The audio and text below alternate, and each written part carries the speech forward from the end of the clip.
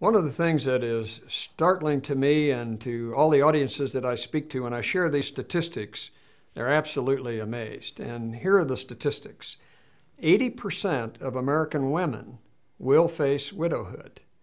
Now, that's bad enough, but the average age of widowhood begins at age 55. This was in the year 2000, the study that was done. So on the average, when a woman reaches age 55, she can expect to be widowed. Obviously, that's an average, but that means that there's probably a lot of young widows, far more so than what there are even older widows.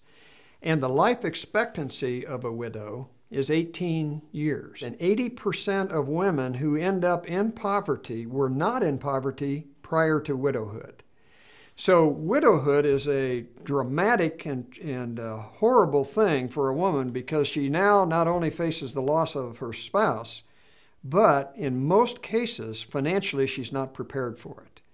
There are many ways to prepare for widowhood, and my counsel and encouragement to men is take into account the fact that your wife is most likely going to be a widow. Is she prepared financially? Is she prepared emotionally? Is she prepared spiritually?